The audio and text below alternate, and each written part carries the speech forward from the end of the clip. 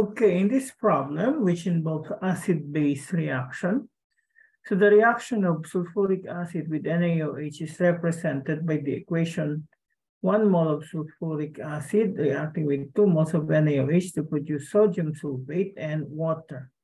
Now we are asked what volume of 0.587 molar of sulfuric acid is required to neutralize 12.7 ml of 0.302 molar of NaOH. Now, first thing that we're going to do here is to get the number of moles.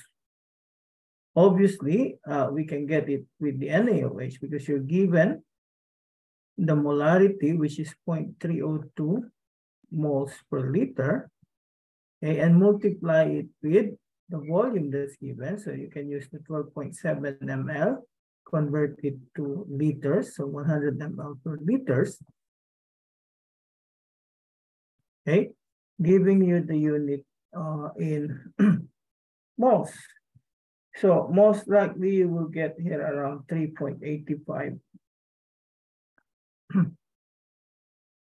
moles.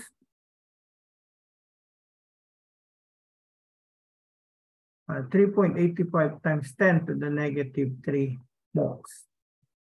Okay, so what we're going to do is we can use that to determine how many moles of H2SO4 do you need. So we could put 3.85 times 10 to the negative 3 moles of NaOH, and based on the reaction, for every 2 moles of NaOH, you have 1 mole of sulfuric acid. So if we're going to get the half of this, what we call value, okay, so you will get around 1.9 something, 1.92 times 10 to the negative 3 moles of sulfuric acid. Now remember, you're given here the moles and you're given here the molarity. So what we can do is we can determine the volume of it. So we all know 1.92 times 10 to the negative 3 moles, okay? And then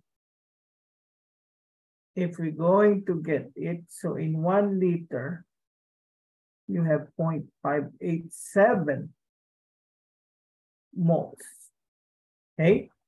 So if we're going to look at the answer here, you're going to get around 3.27 times 10 to the negative 3 liters, which when multiplied with 1,000 ml per liter will give you 3.27 ml.